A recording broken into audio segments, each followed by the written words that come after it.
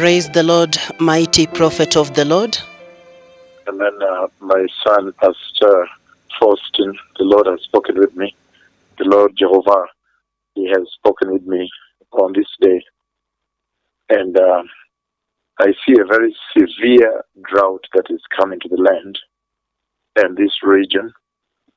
Again, I see a very severe drought coming to the land and this region. And I see a lot of laying of pipes, irrigation pipes, people trying to lay pipes in the fields. And that is because rain has not come in this nation and in this region. And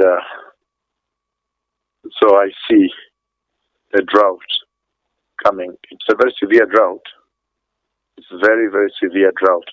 But I also understand that the message of the Lord is very simple, that the nation needs to repent and the nation needs to maintain a correct relationship with the mighty prophet of the Lord in this country. This nation needs to maintain an honorable relationship with the mightiest prophet of the Lord that is walking in this land. It is obvious to everybody globally right now on who is walking in this land here. And when I see this kind of conversation and warning from the Lord Jehovah about a drought that is coming, a historic drought, then I understand that the fellowship between the land and the Lord is not right. There are many things. Sometimes the land tries to hurt the man of God, try to hunt him down, to kill him. Those are things that are not good. They will bring down the big blessing that the Lord had bestowed on this land when He brought His glory. And so I am also aware that the servant that speaks here has the authority to command heaven to open and bring down that rain, that dew that I see lacking in this conversation. And so I am very hopeful that repentance will be observed, and then the Lord will mitigate on this. He will pass over the land.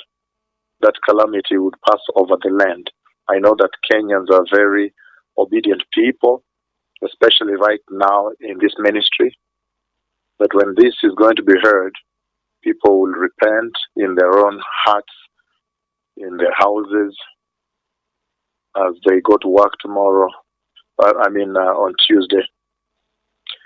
As whatever they do, they will observe personal repentance before the Lord. And probably we will end up with a national day of repentance. Because I am aware that the servant that speaks with you now, he that speaks with you now has the authority and the key to command heaven open to bring rain. So I am very hopeful that that drought, if the nation repents, will pass over this country. It was a conversation that is very difficult for me to deliver to you, especially considering the big revival that is in this land. I would love the greater revival and more of the people of the Lord preserved. But the Lord, He is holy. The Bible says, for without holiness, no one will see the Lord. And He further instructs that be holy, for I am holy. So that is important at this hour, that there will be personal repentance across the land, and then probably one day a national repentance.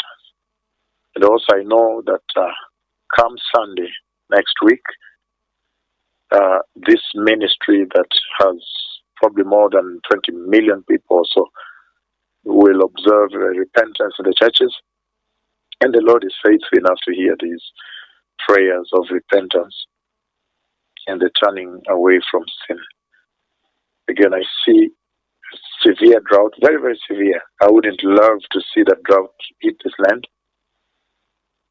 But I know that He that speaks with you has the authority to speak to the Father to bring down rain. However, the holiness requirements, the holiness requirements of the Lord. The holiness requirements of the Lord remain, they stay.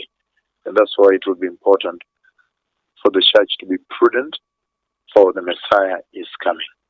The Bible says in Matthew 24:7 that in those days there will be famines and earthquakes in various places as landmarks, as markers, as signs towards the coming of the Messiah. May we prepare those that have ears. May you prepare for the glorious coming of the Lord, the Messiah, the King, my Lord and Savior.